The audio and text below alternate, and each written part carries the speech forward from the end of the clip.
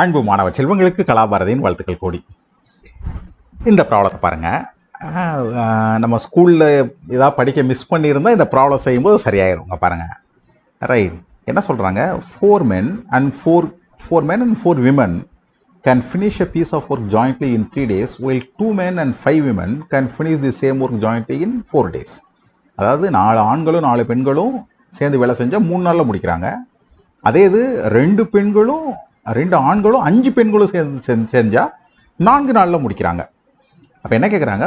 find the time taken by one man alone and that of one woman alone to finish the same work by using matrix inversion method. இது 9th 10th நம்ம இந்த ப்ராப்ளத்தை எப்படி செஞ்சிருப்போம்னா அல்ஜிப்ரிக்கா செஞ்சிருப்போம். இப்போ மேட்ரிக்ஸை பயன்படுத்தி செய்ய சொல்றாங்க. தமிழ்ல பாருங்க, ஆடவரும் 4 மகளிரும் 4 ஆடவரும் சேர்ந்து ஒரு குறிப்பிட்ட வேலையை 3 நாட்களில் செய்து முடிப்பார்கள். அதே வேலையை 2 ஆடவரும் 2 மகளிரும் சேர்ந்து 4 நாட்களில் செய்து முடிப்பார்கள் எனில் அவ்வேலையை ஒரு ஆடவர் மற்றும் ஒரு மகளிர் தனித்தனியாக செய்து முடிப்பதற்கு எத்தனை நாட்கள் ஆகும் கேட்டிருக்காங்க.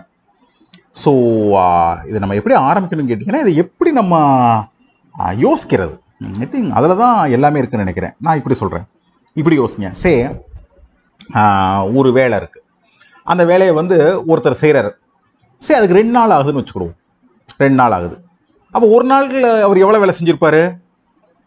1/2 பாதி வேலை செஞ்சுருப்பார். ஒரு வேலையை முடிக்கிறதுக்கு ஒரு இடத்துல பெரிய கார்டன் இருக்குது, அதை க்ளீன் பண்ணுறதுக்கு 3 நாள் ஆகும்னு வச்சுக்கிடுவோம். ஒருத்தர் செஞ்சா ஒரு நாளில் எவ்வளோ செஞ்சுருப்பாரு?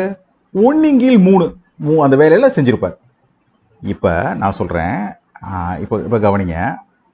அதாவது என்ன கேட்டிருக்காங்க பாருங்க. அவங்க என்ன கேட்குறாங்கன்னா, 1 மேனுக்கு எவ்வளோ டைம் ஆகும்னு கேட்குறாங்க.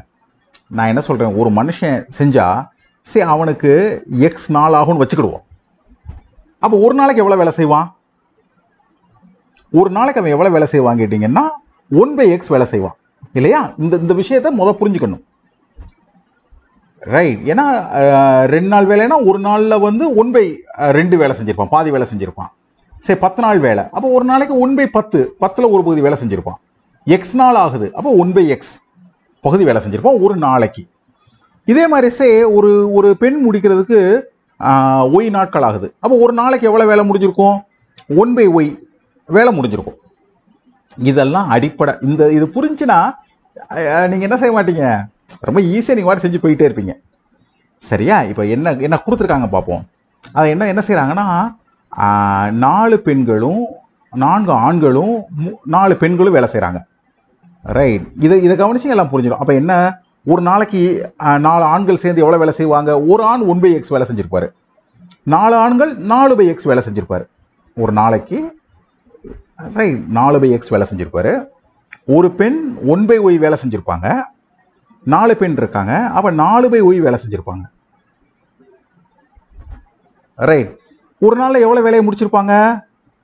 அவங்க இப்படி வேலையை முடிக்கிறதுக்கு 3 நாள் ஆயிருக்கு. அப்போ 3 நாள்ல 3 வேலையில 3 பகுதிக்கு ஒரு பகுதியை முடிச்சிருப்பாங்க ஒரு நாள்ல. இப்போ 1/3. இது புரிஞ்சிருச்சுன்னா இதுக்கப்புறம் உள்ளதெல்லாம் ஒண்ணுமே இல்லை பிள்ளைகளா. இது புரியலைன்னா தயவு செஞ்சு நிப்பாட்டிருங்க, திரும்ப கேளுங்க, புரியுற வரைக்கும் கேளுங்க, தவறில்லை. சரி, இப்போ அடுத்த ஈக்குவேஷன் சொல்லுங்க. எப்படி எழுதுவோம்? 2 ஆண்களும் 5 பெண்களும் இல்லையா? அப்ப 2/2x பிளஸ் 5 பெண்கள் 5/y எத்தனை நாள்ல முடிக்கிறாங்க? 4 நாள்ல முடிக்கிறாங்க. அப்போ ஒரு நாள் எவ்வளவு வேலை செஞ்சிருப்பாங்க? 1/4 பகுதி வேலை செஞ்சிருப்பாங்க, 1/4, ரைட்? இனி இந்த ஈக்குவேஷனை சால்வ் பண்ண போறோம். சரிங்களா? நம்ம சால்வ் பண்ணலாம். எப்படி சால்வ் பண்ண போறோம்? ஸோ நம்ம என்ன செஞ்சுக்கலாம்? 1/x இஸ் ஈக்குவல் டு Pன்னு வச்சுக்கலாம், 1/y இஸ் ஈக்குவல் டு Qன்னு வச்சுக்கலாம். இப்படி தானே செய்வோம்.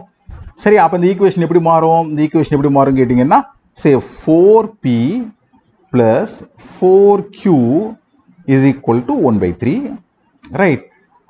தென் 2p plus 5q is equal to 1/4. அப்போ இந்த மேட்ரிக்ஸ் மெத்தடில் நம்ம கொண்டுட்டோம். சரிங்களா? ஸோ மேட்ரிக்ஸ் ஃபார்மில் எழுதுனா இதே ஈக்குவேஷன் எப்படி எழுதுவீங்கன்னா 4 4 2 5, right? p q is equal to 1/3 1/4. So இப்போ இது என்ன ஃபார்முக்கு வந்துருச்சு? மேட்ரிக்ஸ் ஃபார்முக்கு வந்துருச்சு. வேணும் PQ வேணும். அப்போ என்ன செய்யணும்?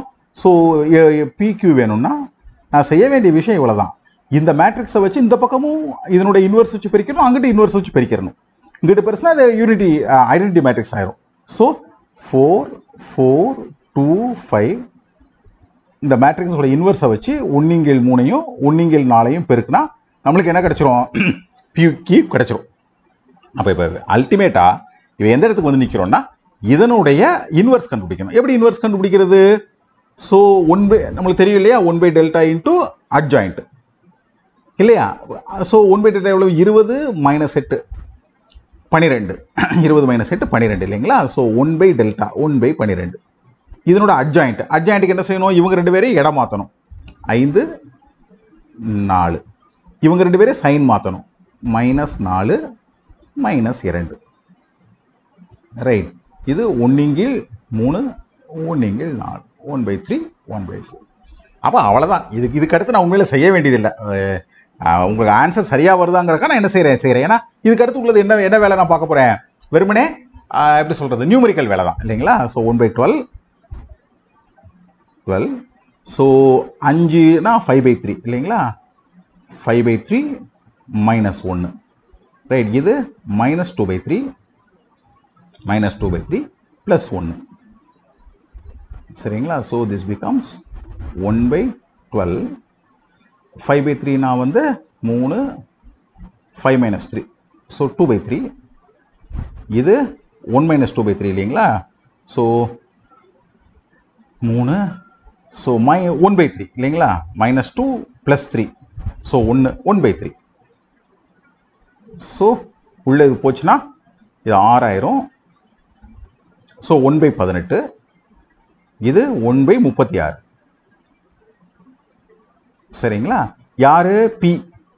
இவர் யாரு? Q right. அப்ப பீனா என்ன அர்த்தம்? பி 1/8. பிங்கிறது 1/x இல்லையா? பிங்கிறது 1/x. அப்ப நம்ம சிம்பிளா சொல்லிடலாம் எக்ஸுங்கிறது 18, ஒய்ங்கிறது 36. இதுக்கு என்ன அர்த்தம்? ஆண்களா செஞ்சா 18 நாள் ஆகும் அந்த வேலையை, பெண்களா செஞ்சா 36 நாள் ஆகும். இப்போ நீங்க யோசிச்சு மறுபடியும் இதுக்குள்ள போய் பாருங்க, எல்லாமே உங்களுக்கு நேர்த்தியா புரியும். இவ்வளவுதான் விஷயம் பிள்ளைகளா.